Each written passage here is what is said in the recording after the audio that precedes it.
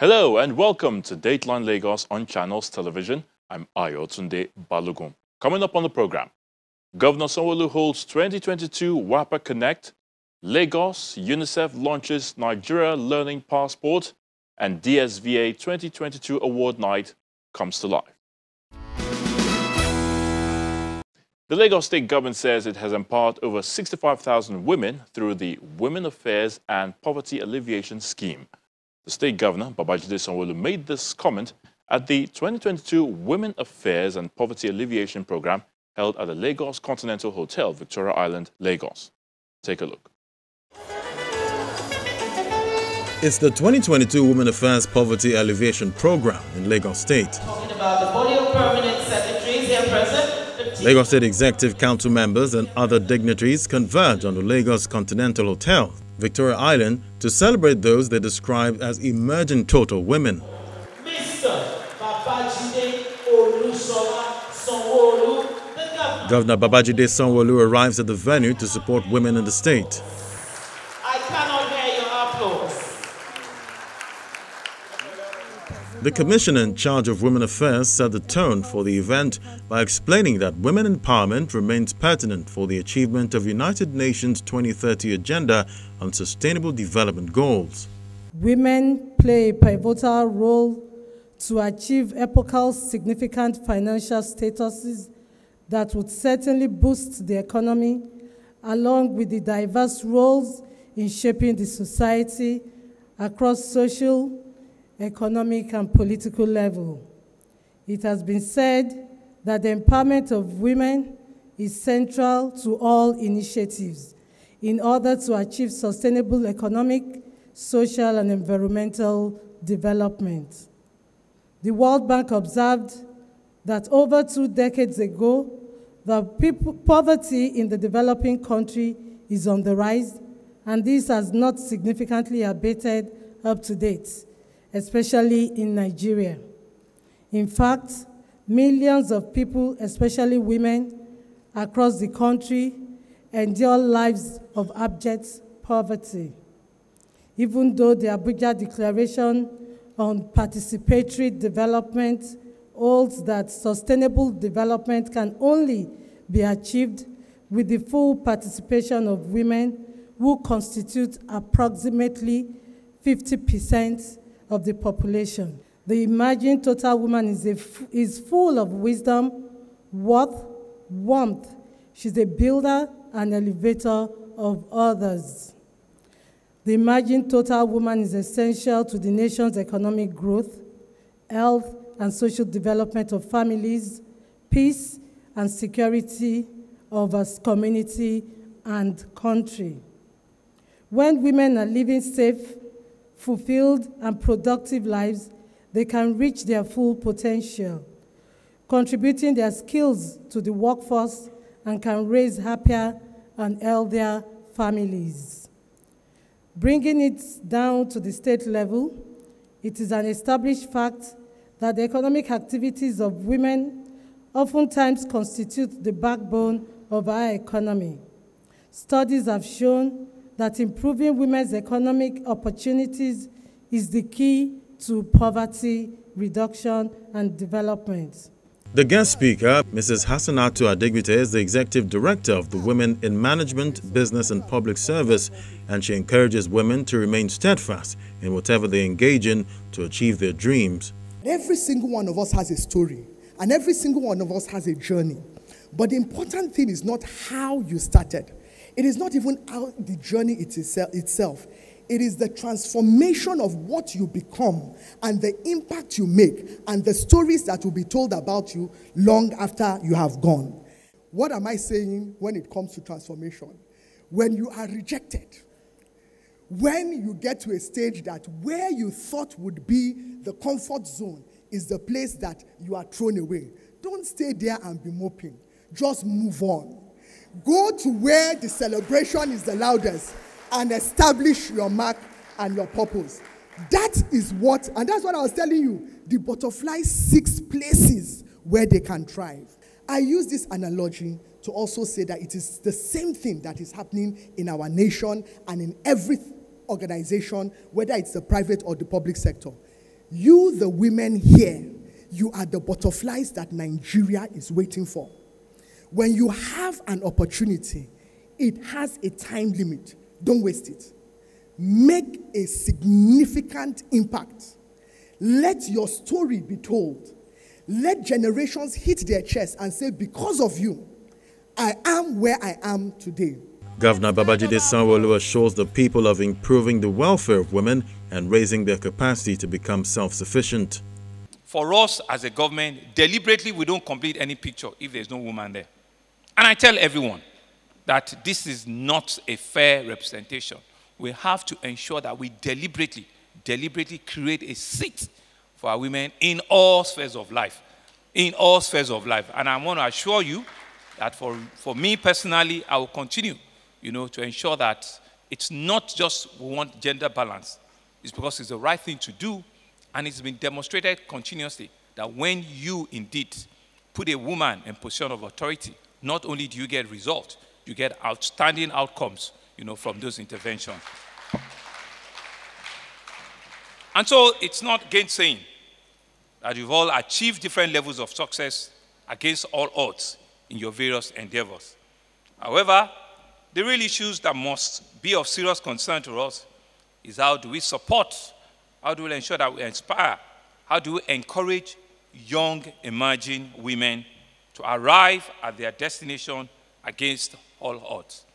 And so as a government that is committed to improving the welfare of women and raising their capacity to become self-sufficient, self-reliant, and self-motivated, we have in the past 3.5 years developed and implemented initiatives, policies, and programs that have directly benefited our women in our states.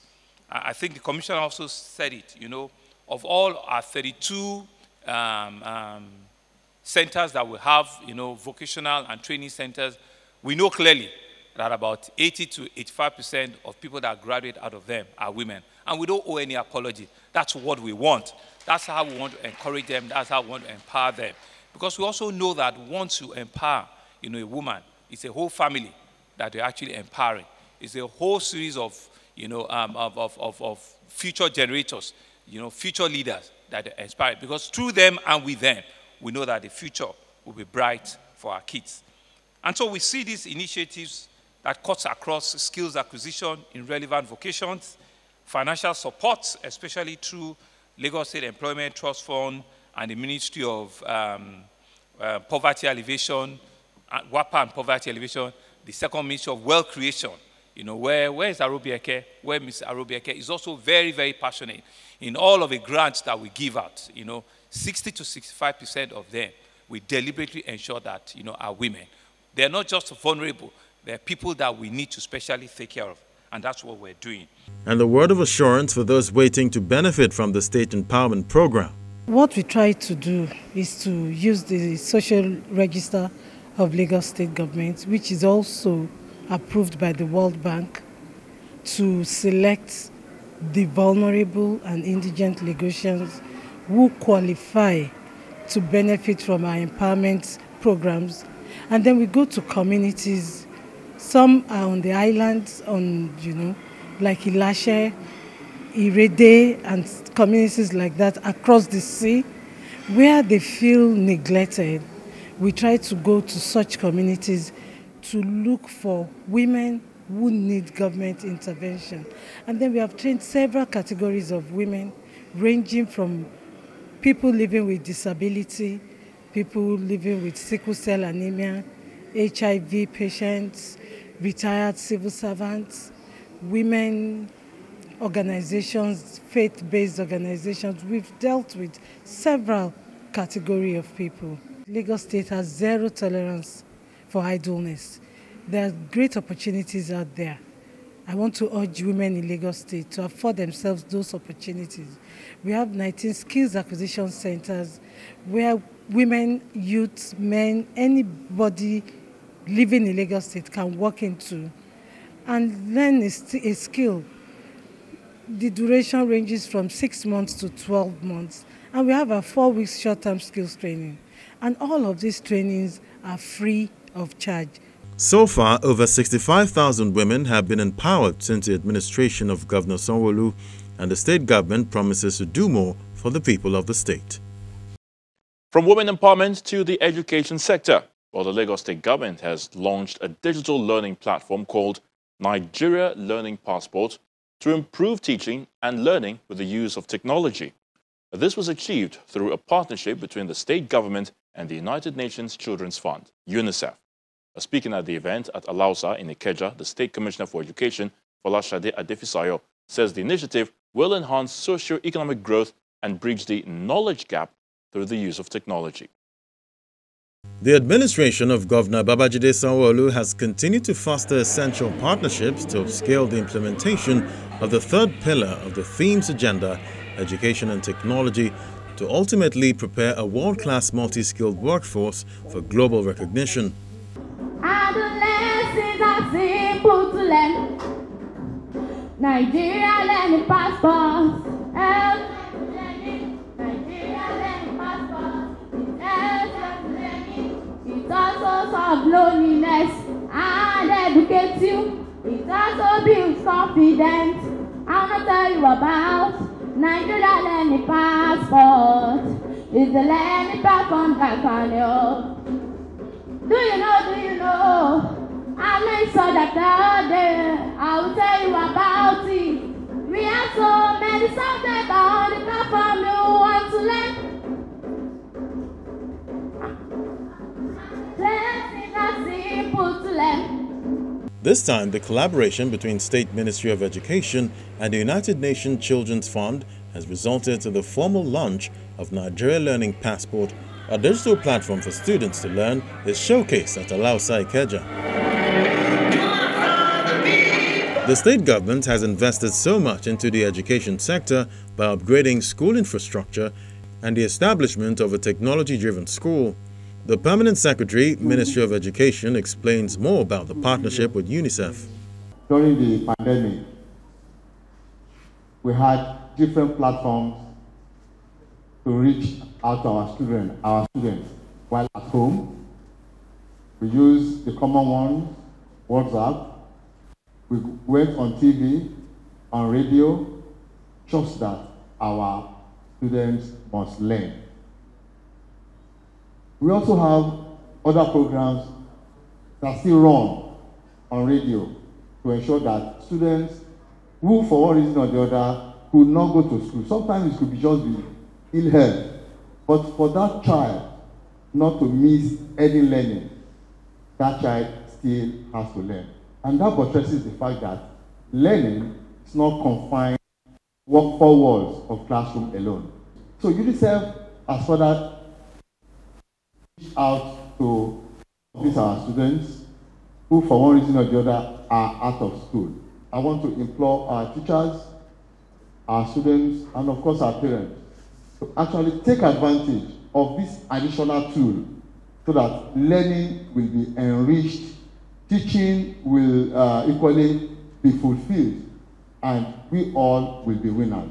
The Chief of Field Office, UNICEF Nigeria, says UNICEF is determined to achieve the Sustainable Development Goal on education by complementing the federating states to accelerate education reforms. The NLP, as we call it, is all about children, young people, teachers and parents, innovatively increasing access to quality education. Allow me to congratulate the Lagos State Ministry of Education for keying into this creative and very timely digital learning solution. Young people must be equipped with the skills and the opportunities that will transform the Nigeria of tomorrow into a country with thriving and sustainable economic growth. The cost of inaction would be far too high.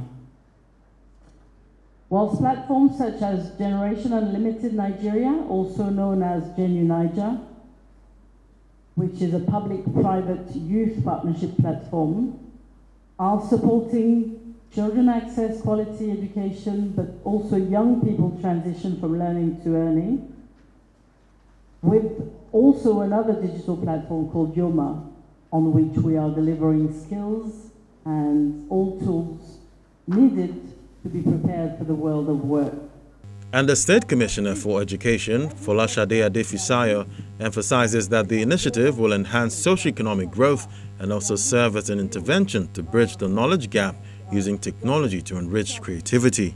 If we are able to ensure that our children are well educated, able to hold themselves globally, able to work anywhere, be effective and efficient, be real 21st century people, we have to invest in education. Education is not a cost. Education is an investment because it drives economic growth and opportunities. And what is our job here? Is to drive the growth, is to contribute to the social cohesion and economic growth of the state, is to bridge the gaps and reach everybody so that there is a chance for every child in this state to do well. That should be what should drive the Ministry of Education. And I think that is what we are trying to keep on doing in Lagos State. So we thank UNICEF because that means that we understand where you are coming from. I hope you understand where we are coming from as well. So this is a very important day. What's the importance of technology? Why should we invest in technology? The use of technology promotes creativity and collaboration. Nowadays, you cannot work alone. Even in the world of workplace, you see us going on Zoom, holding meetings, having partners. Many of the things we've done in Lagos State were in collaboration with a myriad of partners. Many partners who supported us and helped us. And it was the power of the deployment of technology that enabled us to work with these partners during COVID, before COVID, and since COVID. Students appreciate the state government for the new initiative. The importance of this program to me as a student is that the teaching we have in school, they are not enough like that. So we can go online for more, for us to have a better understanding. I want to say a very big thank you to them for giving us this opportunity. A very big thank you on behalf of all the students in Lagos State to the governor for giving us this great opportunity to transform education beyond what we all assume it to be before. The Nigeria Learning Passport is another solution initiative geared towards closing the learning gap with a focus on equitable, quality and flexible learning. It enables access to education for children, youth and teachers through the use of portable digital devices. And finally on the program, Governor Babajide Sanwo-Olu has commended the management of the Lagos State Domestic and Sexual Violence Agency under the leadership of the Executive Secretary, Mrs. Titilola Viva Adeni, for supporting his administration to achieve its lofty goal of building a greater Lagos in which sexual and gender-based violence will have no place. Now, the governor, who was represented by the First Lady of Lagos, Dr. Ibijoke Sanwo-Olu, made this comment at the Domestic and Sexual Violence Agency Governor's Commendation and Award Ceremony at Oregun in Lagos. The Lagos State Domestic and Sexual Lagos State senior officials gorgeously dressed for the 2022 State Domestic and Sexual Violence Agency Governor's Commendation and Award Ceremony at Oregu, the Ekedra area. The wife of the Lagos State Governor, Dr. Ibijoke, makes her way in for the ceremony. Thank you so much,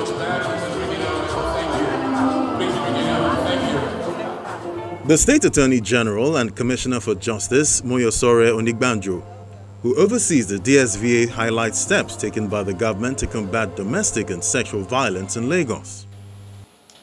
Statistics has revealed that individuals of every tribe, ethnic group, faith and background may experience domestic violence, but some communities are disproportionately affected. To show the extent to which this can happen to anyone in our society and the extent of prevalence, I dare say almost, if not everybody in this room this evening most likely knows someone personally that has experienced domestic or sexual violence. In order to combat the prevalence of domestic and sexual violence, the state government is giving priority for adequate reporting, and concerted effort is being made towards the prosecution of reported cases timeously. This important development will also help survivors receive holistic support, including medical, legal, psychosocial support, and justice.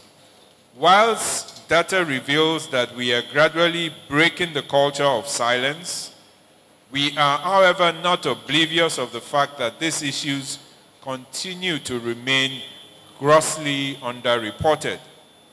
I think we can all agree that the time for complacency is long gone, and now is the time for stronger action.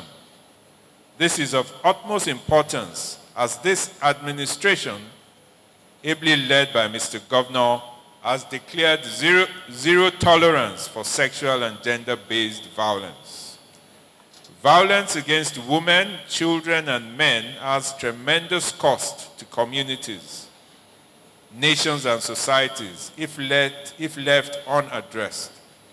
These human rights violations pose serious consequences for current and future generations, as well as our efforts to ensure peace and security in our dear state. The success story of the Domestic and Sexual Violence Agency would not have been achievable without the support of the State Police Command, who is willing to do more to end the menace.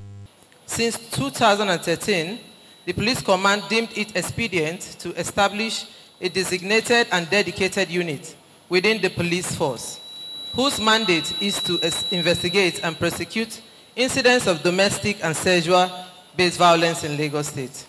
This unit is referred to as the Family Support Unit. This was supported by the Justice for All program, implemented by the British Council. In our resolve to ensure sustainability of this innovation, the Office of the Commissioner of Police has over the years partnered with the Office of the Attorney General with a view to establishing other family support units in the state. As of today, there are 21 family support units spread across the metropolis, and these units are coordinated by the Gender Desk Department located in the police headquarters. It is worthy of note that this innovation has been replicated in other states across the country. While several gains have been made, a lot remains to be done. Let me therefore use this medium to reiterate the Lagos State Police Command's total resolve in ensuring diligent investigation and prosecution of domestic and sexual-based violence cases. We will therefore leave no stone unturned until we rid our dear state of this menace. Thank you. Thank you, Dr. Ibijoke Sanwo-Olu is wearing two caps for this occasion. She speaks on behalf of Governor Sanwo-Olu with an emphasis on zero tolerance to issues of gender-based violence. Since the inception of our administration, the fight against these forms of abuse have been on the front burner.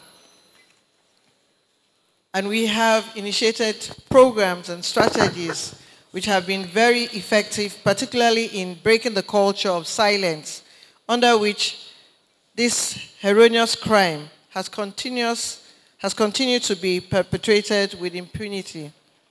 The family is the foundation of the society, and a stable family unit can raise strong men and women who are capable leaders in the society.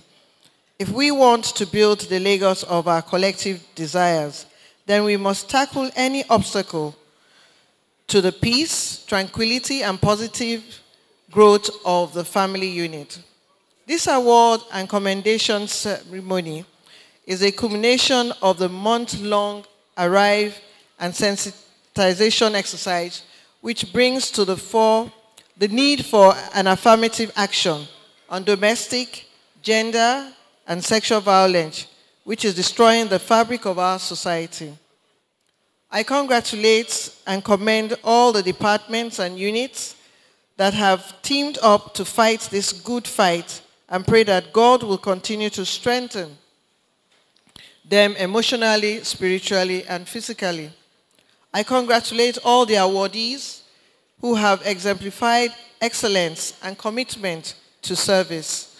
I charge you to work even harder and come up with more innovative ways to achieve our goal.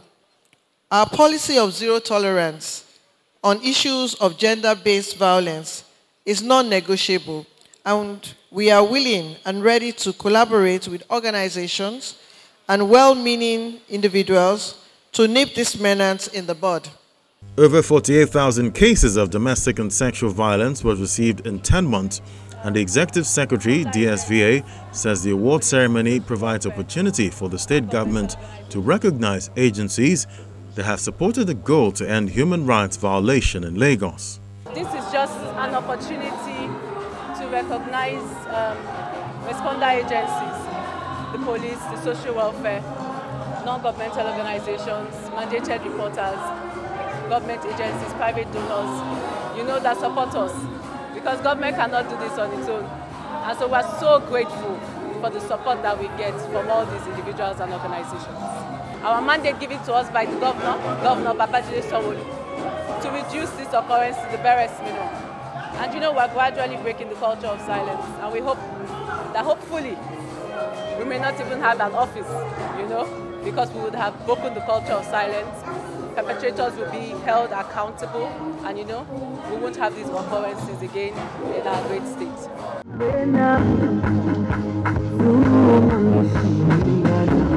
The event was rounded off with presentation of awards to Most Responsive Family Support Unit, K2 Divisional Police Office, Most Responsive Family Social Services, Agege, Child Protection Network Lagos Chapter, Responsive Health Facility, Ekpe Primary Health Center, Supportive Government Partner, Office of Education Quality Assurance, and Special Recognition Award to Lagos State Emergency Management Agency. Well, that's the program for the week. Thank you so much for watching. I'm Ayotunde Balogun. Until we come your way again next time, please stay safe. Bye for now.